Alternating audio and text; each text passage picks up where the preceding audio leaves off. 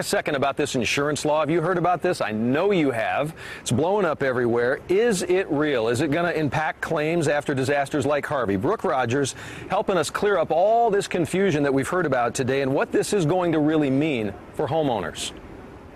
For Hurricane Harvey victims or anyone who's been at the mercy of Mother Nature, insurance claims are a piece of the cleanup process. And many attorneys, including Jeff Henley, want hurricane victims to file an initial claim with their insurance companies today before House Bill 1774 becomes law tomorrow. It's far more difficult to collect attorney's fees, and number two, the penalties drop tremendously.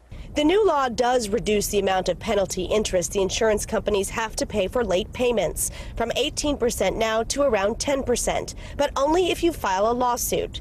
It doesn't change the claims process, but will reduce the amount of attorney's fees the policyholder can recover in some cases.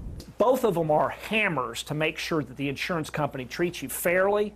But State Representative Jason Villalba, who helped author the bill, says it will protect consumers. The lawyers are the ones who benefited from the old system.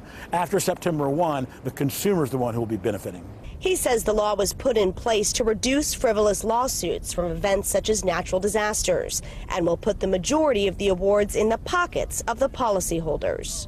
1774 was meant to protect those consumers from being abused by plaintiffs' lawyers who want to use these individuals. Brooke Rogers, CBS 11 News.